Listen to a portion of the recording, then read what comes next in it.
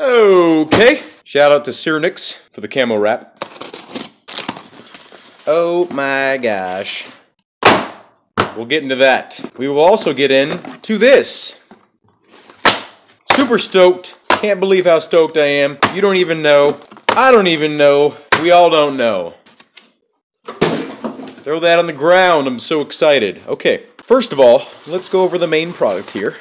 This enables you to use your real rifle for use with training ammunition. Just a regular firing pin, regular cotter pin, regular ejector, regular extractor, but the bolt itself, it does not actually lock in place. So there's no gas system it's utilizing. The gas system is actually within the cartridges. As with every ammunition box, they're impossible to open on the first try.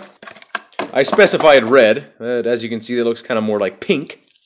I'm not happy about that, but whatever. There is a copper band underneath here that engages with your rifling, and that helps to keep your bore clean, and also to put the appropriate twist or spin on the projectile itself. Let's check these out in a magazine here. We use this IMI Defense Gen 1. The majority of the case is made out of aluminum. No issues loading. Doesn't feel like there's any resistance anywhere. Okay. Now these are hearing safe, and they are safe to shoot inside your house or anywhere. There's no restricted range other than, you know, like you need to have eye protection and things like that. To convert your 5.56 AR-15, it's as simple as this. You pop the rear pin here. You remove your live fire bolt carrier group, and you insert this into the rifle. You close the rifle, pop the pin, and you're good to go.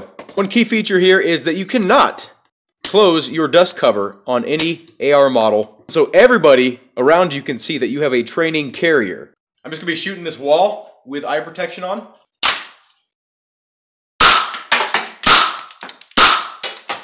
Okay. You can see that it does dent the wall, and I actually didn't think it would do that. Oh, here's a projectile. It bounced off.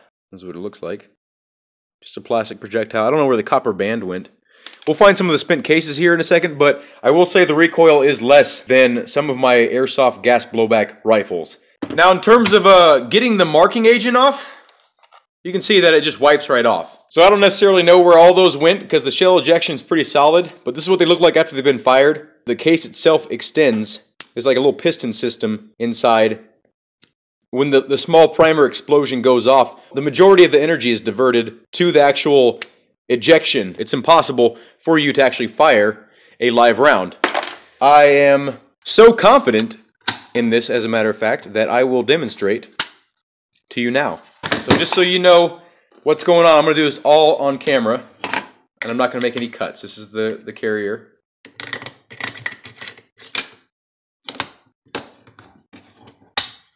Okay, it's in there. There's the round. It is going into the magazine. Okay, chambered right there. Now we will extract that case, which I have to punch out because it didn't actually hold on to the head of the case. And there is the round. There. No dent. So for you firearm enthusiasts that hate Airsoft, here's your solution for training. And for you Airsofters that are looking for something more realistic, where you can drop your mags and play in any kind of weather conditions, here's your solution. Have a good day. Thank you for watching. I hope to see you in a future video. And Force on Force, if you're watching this, this is not red.